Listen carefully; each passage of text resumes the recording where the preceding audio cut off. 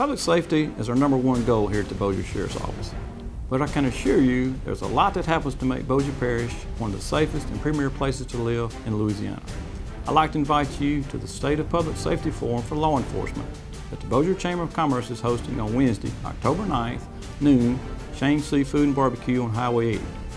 I'll be joined by other leaders of the Bossier law enforcement community, as well as our District Attorney, Skylar Marvin, and District Court Judge, Mike Nairn.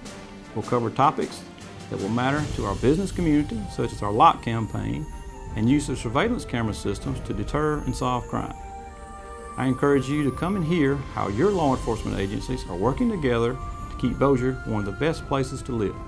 Be sure and purchase your ticket soon, because you don't want to miss out on this opportunity to hear why Bossier Parish is leading in public safety. You can check with the Bossier Chamber of Commerce for further details, and we look forward to seeing you on October 9th at Shane's Seafood.